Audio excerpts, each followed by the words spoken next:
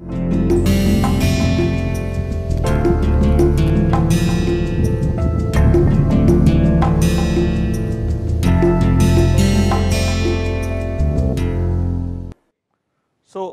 today we are going to talk about the uses of definite integral. How can you use it to do something effective for you?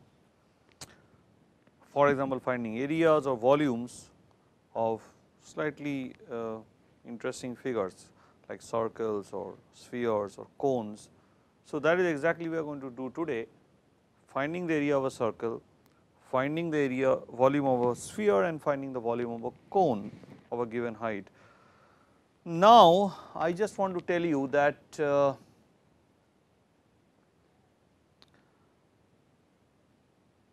idea of a definite integral, what we do today, or idea of integration, that integration by taking the integral of a function from a given 2 points a to b, I can actually essentially compute the area of underlying the curve and the x axis. This idea was actually known to Archimedes, one of the greatest scientists of antiquity.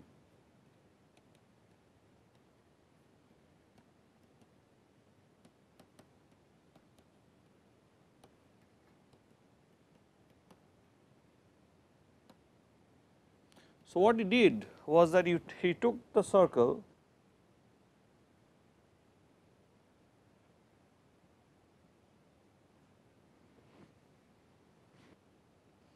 So, I am taking this circle, what I want to find its area.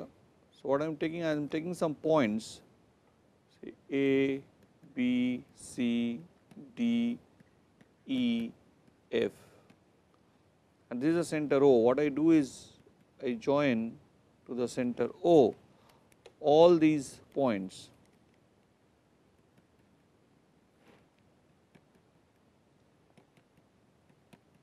Is like cutting up a cake, and then you join the adjacent points. Adjacent means from F I can go to A, but if I can directly can't go to C, if I walk over the arc or walk over the circumference, if I move from F and go towards C, either I go through A and B or I go to E and D, I cannot. So, these E, F and C are not adjacent, or F and B are not adjacent while F and A are.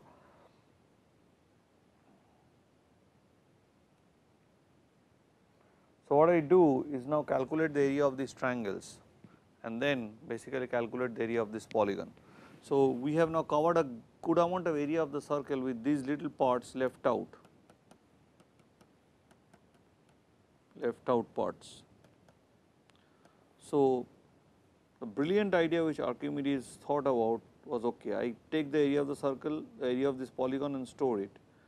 Now, on the same circle, now I increase I here had 6 points, now maybe I will make some 12, 2, 3, 4, 5, 6, 7, 8, 9, 10, 11, 12. Now, I have 12 points, and now I am trying to do the same operation. Let us see what happens.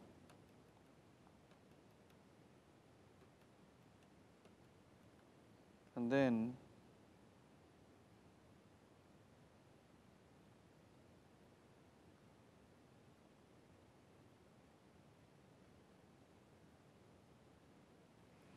so, what I have done, I have made the side of these polygons, the length of this side smaller and smaller. So, now if I take this new polygon and compute the area of the polygon, I have left out much lesser area than I had left out earlier. So, you keep on increasing the number of points of the circumference, which is called partitioning the circumference with points, and then you try to find the areas of the hexagon. As you move, the areas go and increase and increase and increase and gradually go towards the area of the circle. So, Archimedes somehow had introduced the limiting process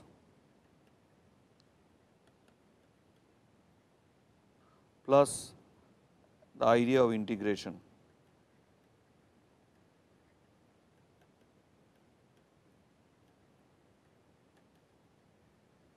For example, how do I now we are now talking about one thing, how do I use calculus to find the area of a circle, and I will go back and use the very interesting book of Larry Connick, the cartoon one of course, and tell you how to do the stuff. So, you take a circle, say radius r, does not matter. So, you have taken a circle of radius r,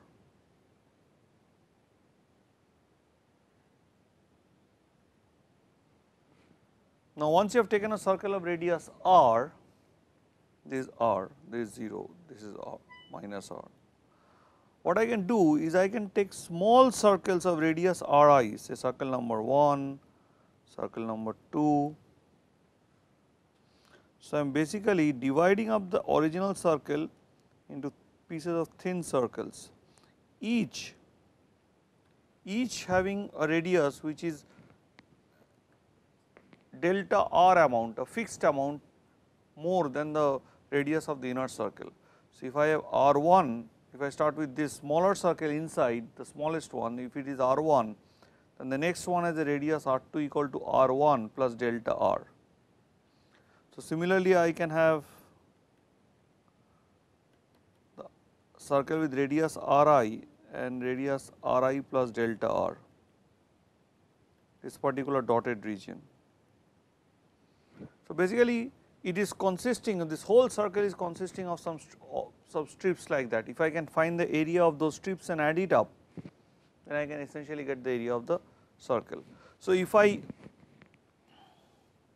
let us see what is the area of this spot.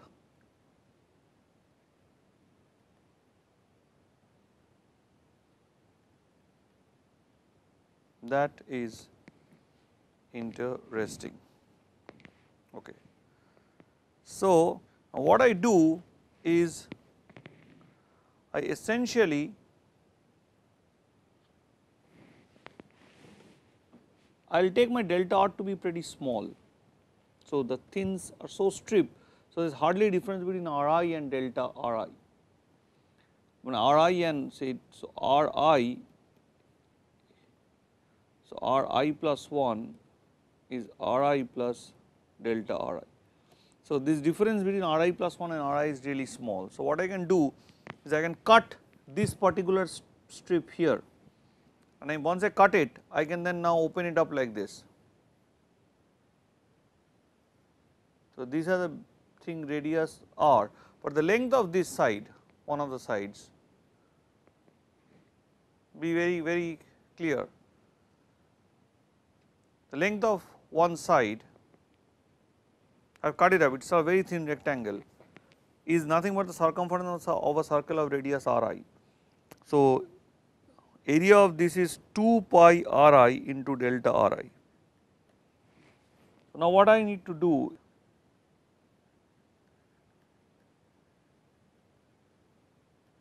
so what I need to do is, now I have the area of this particular strip, now I have to sum it up.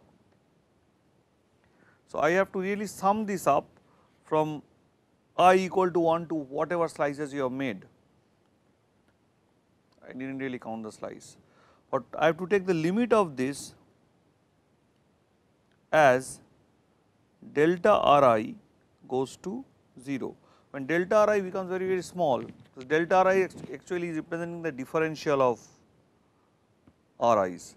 Essentially, finally, the differential of the radius r, we can just, instead of telling r, Ri, we can just take r and r plus dr. So, this limit is nothing but the integral.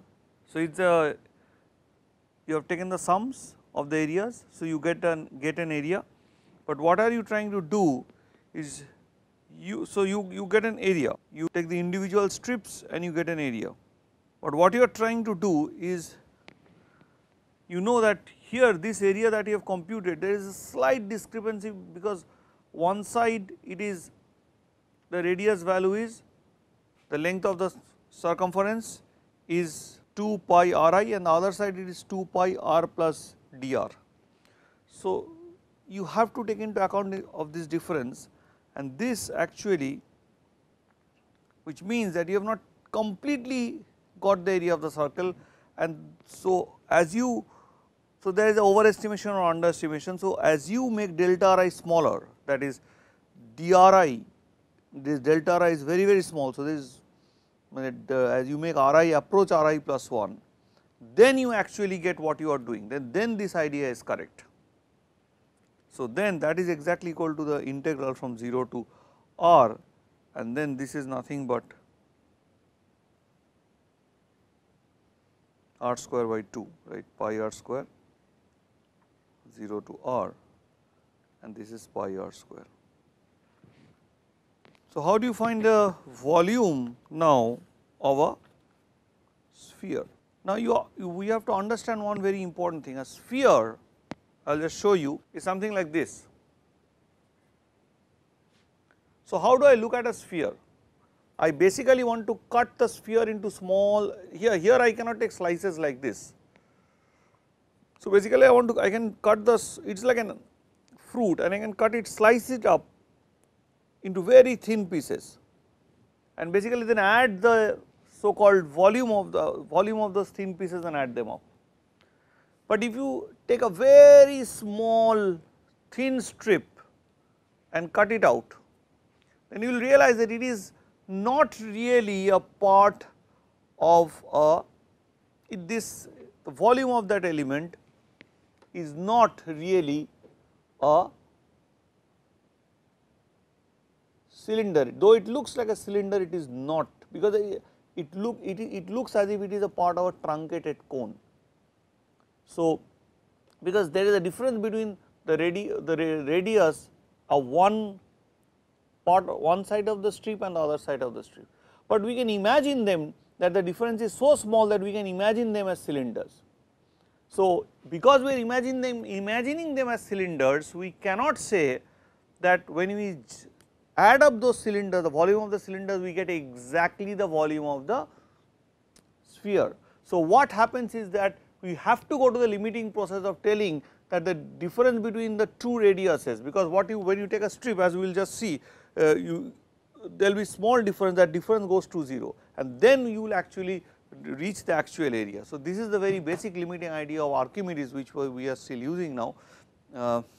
You see what happens is, what we are doing is the following. Basically, here is a sphere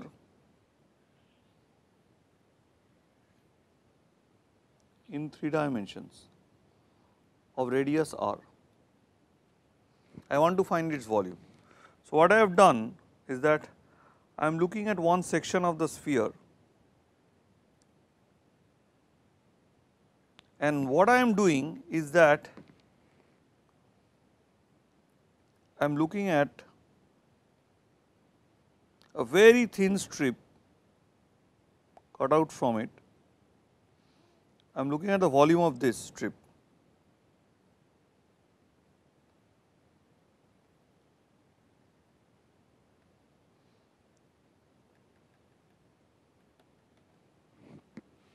So, this is your xi,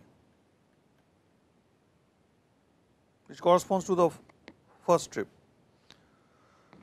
So, you have the radius say Ri and then Ri plus delta Ri. This part, if you go from the center of the sphere, has radius Ri, and the remaining part has a distance of Ri plus delta Ri. Now, what do I have to really do? So, this is the most critical thing. So, this is your xi. So, I really need to find so this looks like a thin cylinder, though really it is not a cylinder. If you really slice up the sphere, it is not a cylinder, it is a truncated cone. There is slight slanting on the two sides. These sides are slanted, you see, you cannot say it is a cylinder, but because we are assuming delta R to be small, we assume that it is a cylinder. Basically, we are thinking that we are putting up some cylinders and it should look like a sphere. It will not, only in the limiting case it would, and that is the whole idea of the limiting case, the charm actually. So, basically you have the radius r, and then you have this xi here,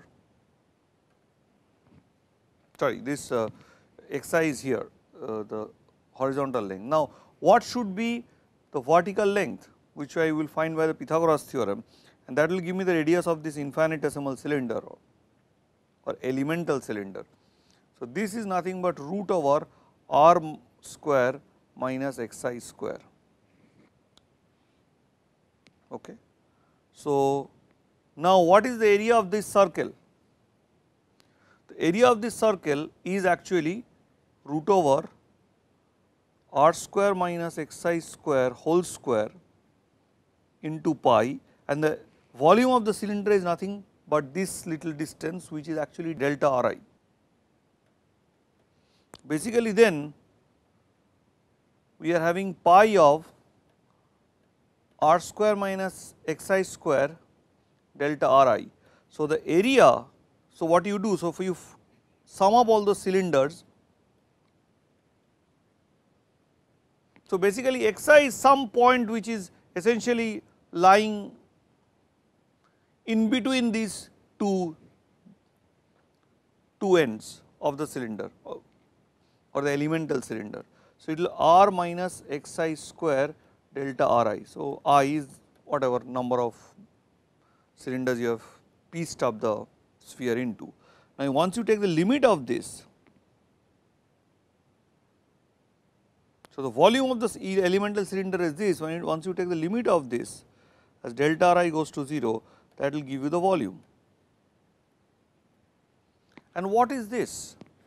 If you write, this is nothing but 0 to r pi r square minus x square into, so I will, instead of writing del r I should write here del x I, because here I am looking at the change, here it was x I, here it was x I plus del x I. So, the actual change in the radius, whatever I am writing as r I here is actually not really r I. So, this part, so it is x I, this is my x I at this end, and then this part at this end. So, this coordinate is, so this coordinate is x I plus delta x I, and this coordinate is x I. So, I am taking as if the x I thing, that this part. So, I am taking this x I thing and I am calculating the area of the cylinder. Of course, there is another way of taking an x I between this slab, that also does not matter, and then you can take this to be some delta x I, this length to be some delta x I, you can call this delta x I, does not matter, you can take any x. So, anyway, so this I should not write delta r I, the symbol should be same, then I should write r I here instead of x I. So, this is delta x I. Please please check it up there. It is just, I confuse usually with symbols. So, here, so this is this, and this will give you, which you can compute out easily.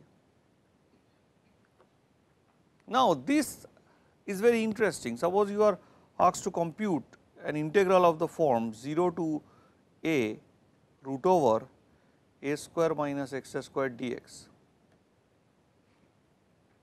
How will you do it? Because if you are doing it, if you look at this, what does this equation tells me? If this is the function, then it is, so this will give you y square plus x square is equal to a square. So, this function represents the upper part of the circle from minus a to plus a, and area of this is pi a square by 2, and we are looking at half of that because of the symmetry. So, this is nothing but pi a square by 4, the answer is pi a square by 4. So, if you know the areas, you can actually compute out integrals like this. So, I will leave you as an exercise that without really integrating, find the area enclosed in the ellipse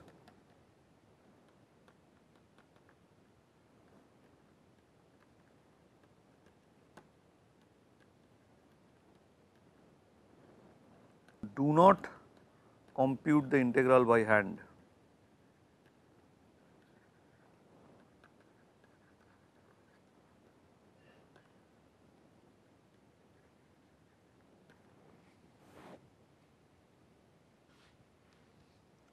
So, another important problem which I really want to talk about is if you take a cone, an ice cream cone which all of you eat, and so take an ice cream cone, and basically a cone is a 3-dimensional object. So, take this x axis, this is a y axis and this is a z axis. So, you take some sort of a line y is equal to ax or z equal to ax. So, you take this line z equal to ax, right. This is the z equal to, sorry, maybe ay I should say. So, let me put this as y and this as x. And then you rotate this line along the z axis, keeping a fixed angle, say theta. And what you generate finally is called cone. These are called solids of revolution, because you are revolving some lower dimensional object and getting a higher dimensional object. So, this is a cone.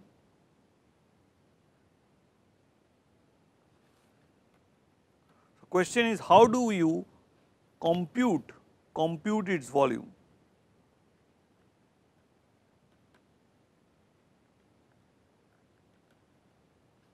The answer is, if this is my height, so I give a fixed height to the cone, this is my height h, the answer is 1/3 pi h cube by a square. Now, can you find this by calculus? Use definite integrals. Many things about definite integrals we have not spoken about, but this time is very short.